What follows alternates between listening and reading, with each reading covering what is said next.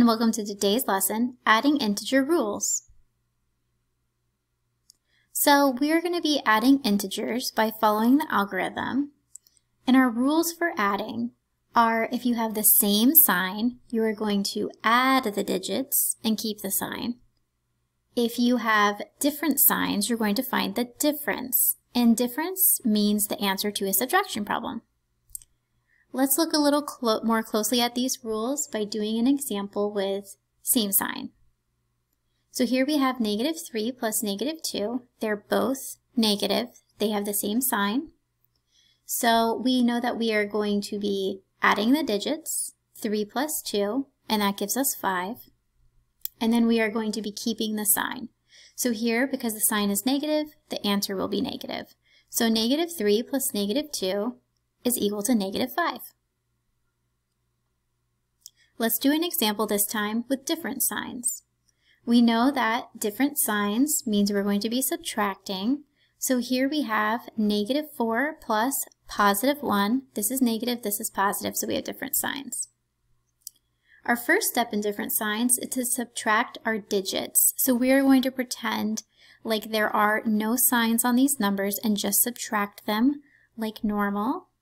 So we're going to write the numbers, no signs, and that's going to default to be positive, which is what we're most familiar with. So 4 minus 1 is equal to 3, and now we need to know what type of sign to put on that. So we're going to find that out by taking the sign of the higher absolute value.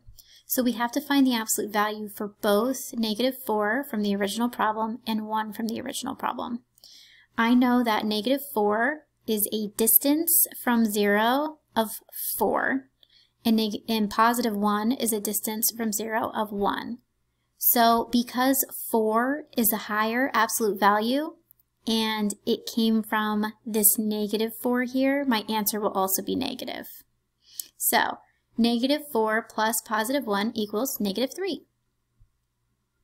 We're going to try another example, and this is one that confuses people often. I'm going to show you how it is very simple, the same as the other problem. We are going to rearrange the order if needed when we get to subtract digits. So this time I'm going to say 9 minus 2.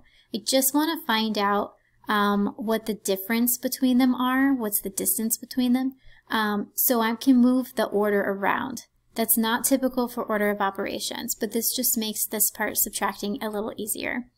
So when I subtract them, I get 7. And now I need to find what type of sign goes on the answer. So I know my answer is either going to be +7 or -7. So I'm going to find the absolute value from the original numbers in the problem. The absolute value of -2 is 2, and the absolute value of 9 is 9. So because 9 has a higher absolute value, and in the problem it's a positive number, my answer will be positive as well. So -2 plus 9 is equal to +7. So just a quick recap, we know that when we have same signs, we're going to add the digits and keep the sign. And if we have different signs, we are going to subtract the digits and take the sign of the higher absolute value. That wraps up our lesson. Thanks so much for tuning in. Feel free to click to subscribe to watch this and other lessons. Until next time.